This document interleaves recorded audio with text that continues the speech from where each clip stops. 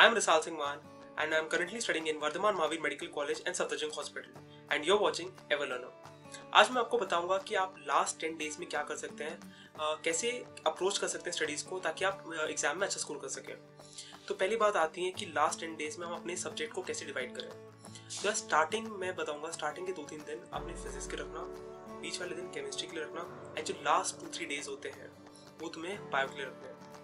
अब क्यों मैं ऐसे डिवाइड कर रहा हूँ, देखो यार, फिजिक्स होता है कॉन्सेप्ट बेस्ड एंड थोड़े बहुत फॉर्मूलाज भी तुम्हें याद रखने पड़ते हैं, पर वो तुम्हारे दिमाग में स्टिक कर जाता है। अगर तुम्हें कॉन्सेप्ट्स तुम्हारे अच्छे हैं तो तुम्हें बार बार उनको देखने की जरूरत नहीं पड़ती। पर उसी बात रही हमारी बायो की। बायो में चीज़ें होती है बहुत सारी रट्टा मारने वाली। अगर तुम एक दिन पहले भी बहुत चीज़ें वैल्यूज देख लेते हो, तुम्हें एग्जाम में याद आ जाती है। पर अगर तुमने सोचा कि यार मैं स्टार्टिंग बायो से करूंगा इन 10 दिनों में, तो यार एग्जाम में आते आते तुम्हें चीज़ें याद रहेंगी, पर कुछ चीज़ें जो इंपॉर्टेंट वैल्यूज होती है जैसे इन्वायरमेंट वगैरह वाले चैप्टर्स में न्यूमेरिकल वैल्यूज है वो तुम भूल जाओगे। एंड केमिस्ट्री रफली इन दोनों के बीच का होता है। तो बात करता हूँ, तो फिजिक्स में अभी स्टार्ट करोगे तो यार 2-3 दिन तुम फॉर्मूलाज एंड जो अपने कॉन्सेप्ट जो नोट्स थे क्लास में दिए हुए हैं सिर्फ उनको पढ़ने में लगाओ। अगर तुम सोचोगे यार कि मैं क्वेश्चन का आंसर सॉल्व करूँ, क्वेश्चन बैंक करूँ, तो यार क्वेश्चन बैंक करने की जरूरत नहीं है। जितने तुम्हारे क्वेश्चन एक जो तुम मॉक टेस्ट वगैरह दे रहे हो उसमें जितने फिजिक्स के क्वेश्चन आ रहे हैं उतने करो बस। और मेन टाइम अपने लगाओ नोट्स एंड फॉर्मूलाज पे, ताकि तुम्हें वही रिकॉल करने पड़ेंगे एग्जाम में। तो 2-3 दिन तुमने फिजिक्स पे लगा लिया ऐसे। अब उसके बाद केमिस्ट्री की बात करते हैं। केमिस्ट्री में अगेन नोट्स पढ़ना, फॉर्मूलाज रिवाइज करना, ठीक है, एंड वो चैप्टर्स, ठीक है, जैसे कि केमिस्ट्री इन एवरीडे लाइफ हो गया, पॉलीमर्स हो गए, बायोमोलिक्यूल्स हो गए, पी ब्लॉक, एस ब्लॉक, इन सब चैप्टर्स पे ज़्यादा ध्यान देना। इन सब चैप्टर्स की रीडिंग लगाना अच्छी तरह, ठीक है। ये मत सोचना कि ये सिर्फ नोट्स से हो जाएंगे, ये चैप्टर्स तुम्हें अच्छी तरह एनसीईआरटी में पढ़ने पड़ेंगे, ठीक है। एनसीईआरटी में आराम से खोलना, ध्यान से एक बार वापस पढ़ लेना। तुम्हें आता ऑलरेडी है सब कुछ, पर एक बार रिविजन की जरूरत है। इन लास्ट दिनों में ये चैप्टर्स इंपॉर्टेंट है, तो ये मत सोचना मैंने पहले पढ़ा है तो एग्जाम तक याद रहेगा। कुछ वैल्यूज, कुछ छोटी छोटी चीज़ें रह जाती हैं, वो तुम्हें पढ़नी पड़ेगी अभी। तो ऐसे अपने 2-3 दिन तुमने केमिस्ट्री पे लगा दिया। तो कैसे रहा, 3 दिन हमारे फिजिक्स पे रह गए, 3 दिन हमारे केमिस्ट्री में लग गए। अब बाकी रहे लास्ट के 4 दिन। अब 4 दिन में बायो कैसे करनी है। 4 दिन में तुम्हें अपनी बायो की एनसीईआरटी पढ़नी है, 11th एंड एनसीईआरटी 12th, ठीक है। जल्दी उठ जाना, सुबह से उठ जाना एंड अपना बिना टाइम वेस्ट किए हुए एनसीईआरटी की अगेन लाइन बाय लाइन तुम्हें सारे चैप्टर्स की पढ़नी है। एनसीईआरटी की चैप्टर पढ़ने हैं, उसकी समरी भी पढ़नी है।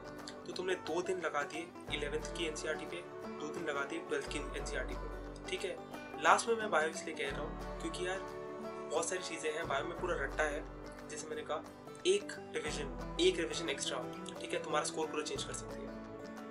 तो इस वे में तो हमें अपना शेड्यूल डिवाइड करना है। अब रही क्या कहते हैं कि भैया हमें प्रैक्टिस करनी वगैरह वगैरह, तो हम क्वेश्चन बैंक या कोई क्वेश्चन बैंक में सॉल्व नहीं करना, सिर्फ मॉक पेपर्स करना, ठीक है। मॉक पेपर्स करना, अपनी जो गलतियां हैं उन्हें इवैल्यूएट करना, ठीक है। इंस्टेड कि तुमने पूरा क्वेश्चन बैंक उठा दिया, जो भी गलतियां आएंगी नोट्स में जाके देखना एंड उन्हें करेक्ट करना, ठीक है। एक और चीज़ इन लास्ट 10 डेज में हमें क्या करनी है, वो है previous year questions. At least previous year question paper अपना, तुमने अगर मेरी पहली वाली वीडियो देखी होगी एंड सजेशन फॉलो किया होगा, तो लास्ट 30 डेज में तुमने प्रीवियस ईयर क्वेश्चन पेपर लगा लिए होंगे। अब बैठ के लास्ट के 10 दिन में वापस पूरे के पूरे प्रीवियस ईयर क्वेश्चन पेपर नहीं करने, ठीक है। जो भी मैंने जैसे बताया था कि जो भी क्वेश्चन हार्ड है या तुम्हें लगता है कि मुझे एक और रिविजन करने की जरूरत पड़ेगी, या वो एनसीईआरटी के जो या वो बायो के क्वेश्चन जो एनसीईआरटी में नहीं है पहले पूछे जा चुके हैं उनके आंसर्स, सिर्फ जो तुमने मार्क किए हुए हैं सिर्फ इन्हें करना, पूरे करने मत बैठना, ठीक है। पूरे करने का कोई मतलब नहीं बनता, क्योंकि इसमें अगेन वो क्वेश्चन भी होंगे जो बहुत ही ईजी हैं एंड वो क्वेश्चन होंगे जो बहुत ही हार्ड है। तो लाइक जो भी तुमने मार्क किया हुआ है कि जो तुमने मार्क किया कि मुझे इन क्वेश्चन पर वापस आना है, सिर्फ वो करना। तो क्या रही, एनसीईआरटी रही, तुम्हारे नोट्स रहे, तुम्हारे फॉर्मुलाज रिवाइज करने रहे, प्रीवियस ईयर क्वेश्चन रहे एंड मॉक टेस्ट, ठीक है। ज्यादा अपने को बर्डन मत करना, ठीक है, कि मैं अभी नया मटेरियल कोई पढ़ना स्टार्ट कर दूंगा, नई बुक पढ़ना स्टार्ट कर दूंगा लास्ट 10 दिन में, इसका कोई मतलब नहीं बनता। जिन्होंने मुझे क्वेश्चन पूछा था, भैया अभी मैं उठा लूँ जीआरजी की बुक या कोई और बुक उठा लूँ, जीआरबी फिजिक्स या कोई और एलिमेंट्री ट्रूमैन वगैरह, यार इनकी कोई जरूरत नहीं है। एनसीईआरटी बस एक बार अच्छी तरह पढ़ लोगे ना, तुम्हारा काम हो जाएगा, ठीक है। बायो और केमिस्ट्री में तो पक्का हो जाएगा। फिजिक्स हमारी अगर तुम्हें स्ट्रॉन्ग नहीं, बस नोट्स कर लेना एंड मॉक पेपर्स कर लेना। ठीक है। मॉक पेपर्स की दिक्कत है तो मैंने डिस्क्रिप्शन में लिंक डाला हुआ है, NEET_update 5 का एक बंदा है, सेकंड ईयर मेडिकल स्टूडेंट है, निर्मल बेनीवाल करके, वो इसे चला रहा है, उसमें सारे पेपर अपलोड कर देता है। तुम्हें आराम से उनमें एक तो मॉक पेपर लगा देना एंड तुम अपना स्कोर असेस कर लेना कि मैं कहाँ पर लैग कर रहा हूँ, कहाँ पर नहीं लैग कर रहा हूँ। एंड 10 दिन बहुत टाइम है, अभी स्ट्रेस में आने की कोई जरूरत नहीं है। तुम्हें बहुत लोगों को डर लग रहा है कि हमें आता नहीं, हमें आता नहीं है। यार डर उन्हीं को लगता है, ठीक है, कि हमें नहीं आता जिनने जो पढ़ते हैं, जिनको कोई आइडिया नहीं सिलेबस में, उनको कोई डर ही नहीं है। तो अपने पे भरोसा करो, ठीक है। ये मत सोचो मैं नहीं ला पाऊंगा, अपने में बिलीव करो, ठीक है।